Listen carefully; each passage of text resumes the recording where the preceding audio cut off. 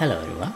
Today in this episode of Shooter series I am going to rework on this control mapping. So this part was actually working before, but after I migrate the project into Unreal 5.3 the control mapping part was broken due to some of the changes in enhanced input system interfaces API. So I'm gonna restore that today. So now as you can see here, we can see all the controls and we can modify them. So for example, for this W, if I use up arrow and apply, go back and resume, now when I press W it's no longer moving up, moving forward, but if I press up arrow it's moving forward now.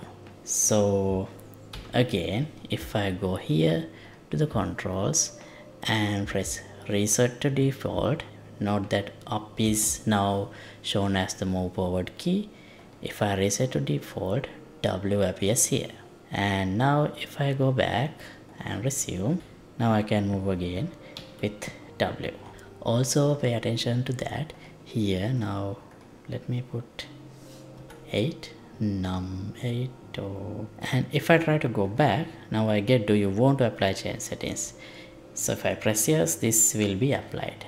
Yes, now with 8 we can move.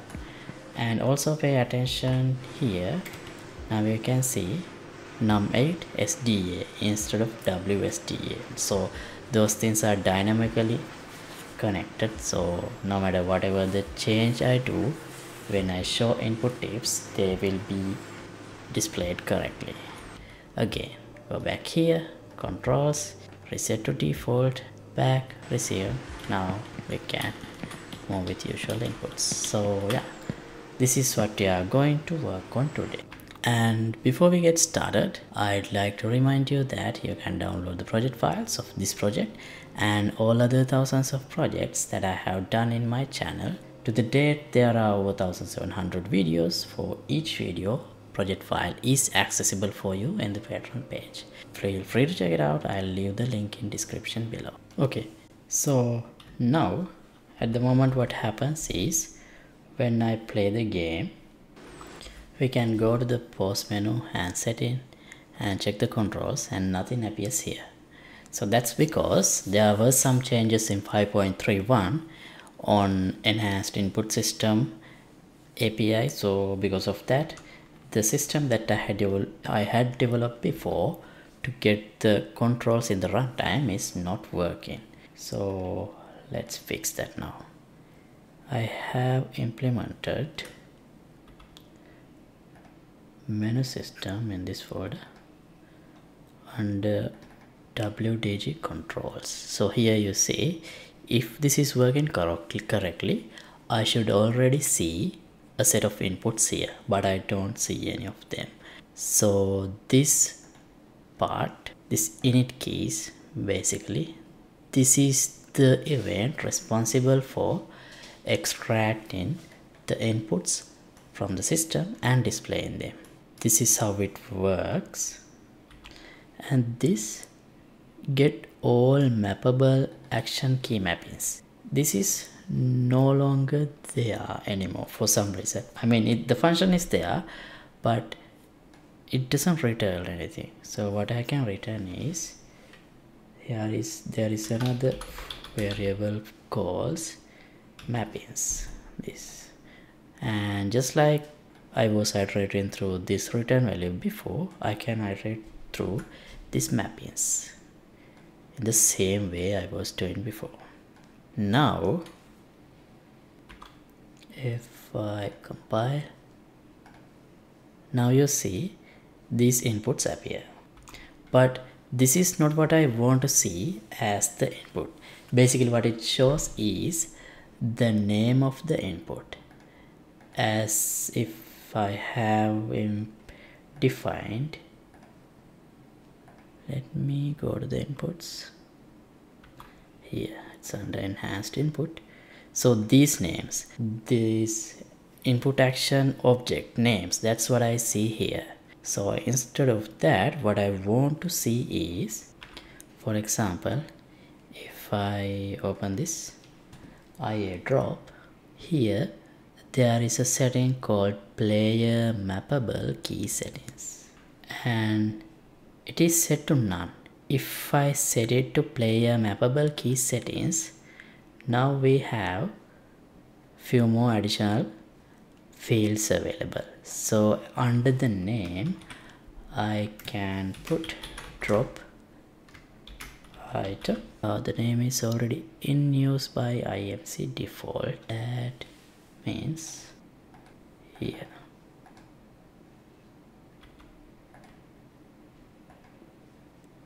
This one, I think.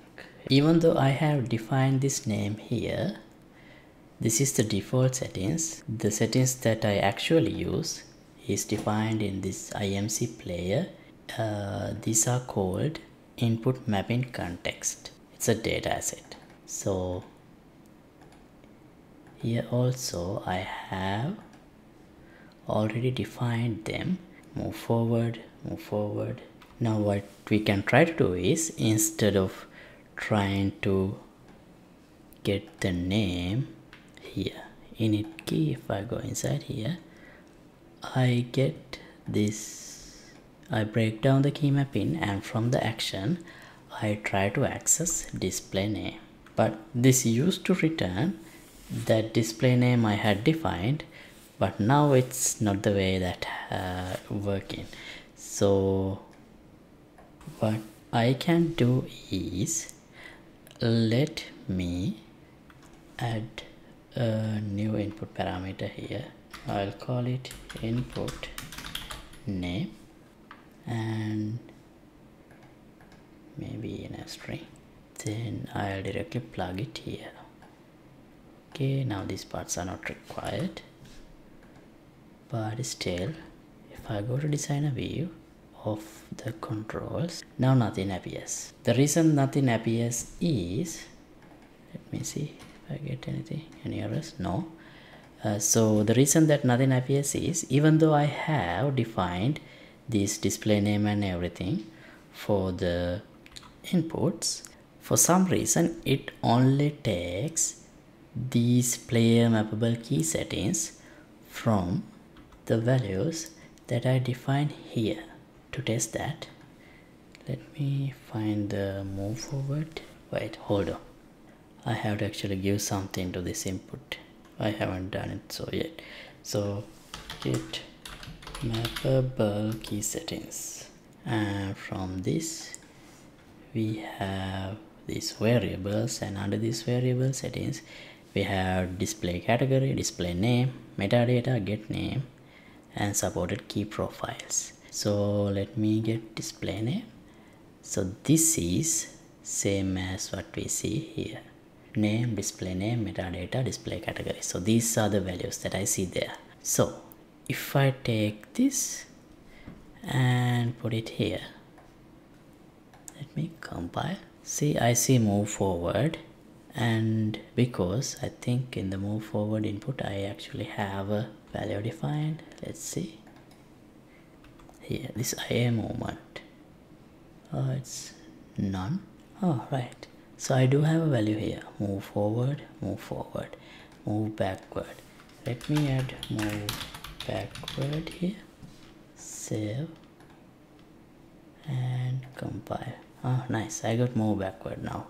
Okay, now just like this, I have to make sure that I have added these display names and name values to each of these inputs. So I'll pause the recording and do that. And one thing I notice is, even though here I have defined as override settings, if I have something here, for example, movement, save. Now let's see what happens. It still works. Nice. I remember I am having some difficulty when I already have some values there, not getting the actual values. But yeah, we can forget about that issue now. It's working nicely. Well, actually, why don't we save the trouble of adding the display name and go here. Can we get mappable key settings just like before, and get name, put it here. No, yeah, we got all the things we needed. So this part actually it is not needed. Awesome. Let me remove that. So none. I don't think I should allow modifying them. Therefore, here if I check this IA look, these mouse settings, here we don't actually have mappable key settings. Because of that, we don't have any value to show. That's why it is none. So what we can do is here is action key mapping player mappable. We can add a branch to check this condition. Only if this is true, we should show this in under controls. So now if I go to the designer view, compile, now we don't have that move mouse inputs. Okay, that's done. Now let's test if the input mapping changes actually take effect. So controls, we can see the controls. Let's change this to numpad 8. Apply, back. Why did it ask again to do you want to apply the changes? Anyway, let's do that. Yeah, input changes are applied. I'm pressing 8 now, numpad 8 to move forward. If I stop the game and again go to settings, controls, yeah, this is here, reset to this default and go back. Yeah, now I can move with WSDA. Alright, I remember the reason. So here from the key we have this has changed function. This is what is used to determine if we have any unapplied changes for each key changes. So I think we need another custom event here. Okay, so basically what this need to do is set the new key, which is key, as into this old key, because this is the condition that I check when I want to check if I have any unchanged or unapplied key changes. Then when I apply the controls here, let's do this, apply key. Alright, now let's test. Okay, press P to pause, settings, controls. Let me change this again to numpad 8 for testing.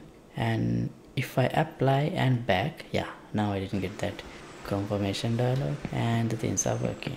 Now I'm pressing 8 to move forward. If I press P again, settings, controls, reset to default, and this time if I try to go back, when I press reset to default, it automatically applies. Okay, now let's test with something else.